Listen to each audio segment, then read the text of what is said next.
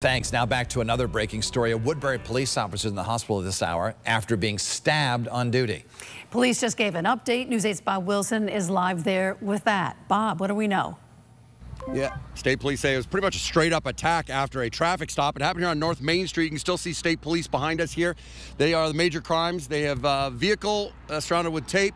It was a traffic stop that happened around 1:24 this afternoon. That's when Officer Tim Wright got out of his cruiser and kind of went forward towards the vehicle he had stopped.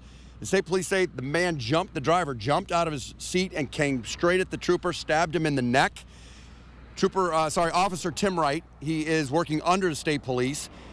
He was able to trigger his radio, call for help, and get other officers here. They were able to tase the suspect. We don't know his name or anything about him. Get him on the ground and in handcuffs. Officer Tim Wright was taken to the hospital. A sergeant kind of took him in his police cruiser because they weren't sure when exactly the ambulance was going to arrive. A lot of work going on here, a lot of pieces to all put together here as they try to figure out exactly what happened.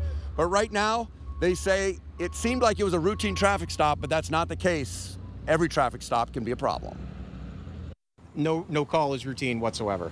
So it does not matter even if it's a minor traffic violation that we observe. We still have a heightened sense of awareness when we're approaching that, as well as a sense of caution in how we deal with it. Because we don't know. We don't know going into these circumstances what is going to happen and what this person's intentions are. And this situation unfolded very, very quickly. Very quickly. He was just walking up to him, and that's when he got stabbed in the neck. He was taken to Waterbury Hospital in good condition, stable condition tonight, recovering from his injuries. Very traumatic experience. I will tell you, he is a veteran of the Waterbury Police Department for 20 years. Then he came here and worked in Woodbury for 10 years, so he knows his way around. They say it's believed that he actually knew the suspect in this case. We're expecting more details on the suspect a little bit later on, and we'll bring those details as they become available. I'm Bob Wilson reporting live in Woodbury, News 8.